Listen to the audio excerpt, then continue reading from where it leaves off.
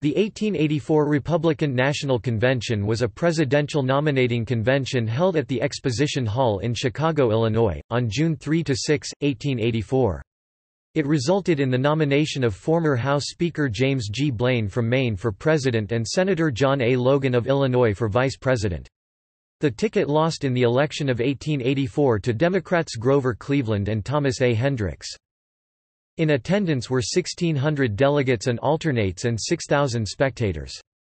There were 820 official delegates, 411 votes were needed to win the nomination. The incumbent president, Chester Arthur, was not a serious contender due to ill health.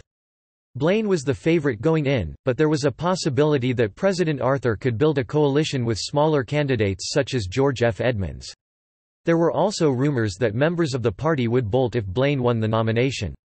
Neither Blaine nor Arthur were in attendance. Blaine was at his home in Augusta, Maine, and Arthur followed the events from the White House by telegraphy. To test the waters, Blaine supporters nominated Powell Clayton as temporary chair of the convention. A former Arthur supporter, Clayton was now in Blaine's camp. He was popular with veterans, but was also associated with the Star Route frauds. Edmunds supporters, led by Henry C. Lodge, moved to nominate John R. Lynch instead, an African American from Mississippi. The speech supporting Lynch was given by Theodore Roosevelt. Lynch won the vote 424 to 384, and Blaine's nomination seemed for the first time vulnerable. Blaine's future seemed more vulnerable the next day when, to address the rumors of party members bolting, his supporters made a motion to remove seats of delegates who failed to pledge support of the eventual nominee. The motion failed, again by the fortitude of Edmunds's supporters. The day closed with John B. Henderson being elected permanent chair of the convention. That evening, leaders of Arthur's and Edmunds's camps met in private in the Grand Pacific Hotel and tried to create a viable coalition. Arthur's team could not guarantee that his supporters would back Edmunds.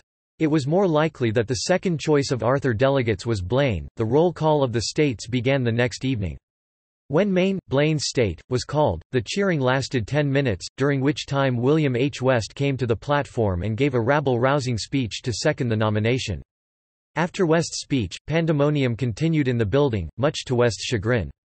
Further speeches seconding the nomination were given by Cushman Kellogg Davis and Thomas C. Platt. When the roll call reached New York, it was Arthur's turn to be nominated. Martin I Townsend's speech was lackluster at best and poorly prepared, Townsend having been selected for the responsibility only after the roll call began. His speech was occasionally drowned out by hisses and eruptions of side conversations. The nomination was seconded by Harry H. Bingham, John R. Lynch and Patrick H. Winston. Bingham's speech was strong, Lynch's brief, and Winston's irritating. Although it was already 11 p.m., a motion to adjourn failed.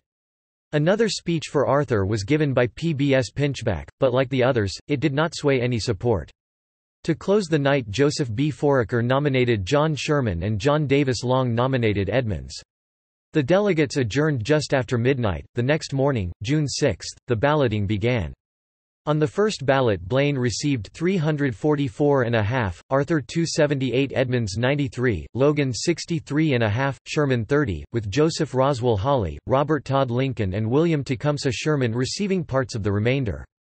Arthur received only a third of his votes from the North, none from Ohio, 1 of 44 from Illinois, 9 of 30 from Indiana, 11 of 60 from Pennsylvania and only 31 of 71 from his home state of New York. It was expected that Logan's delegates would shift to Blaine. On the second ballot, Blaine received 375, gaining delegates from Edmunds, Arthur 274. On the fourth ballot, Blaine received 541, Arthur 207 and Edmunds 41. Blaine received 130 more than the majority needed, grabbing 67 from Arthur's camp and 28 from Edmunds's. That evening Logan was selected to be Blaine's running mate. As of 2017, this was the last convention where an incumbent president was refused renomination. Republican candidates.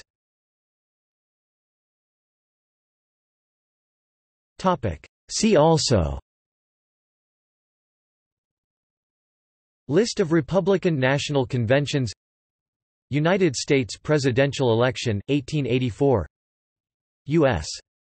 Presidential Nomination Convention, History of the United States Republican Party, 1884 Democratic National Convention.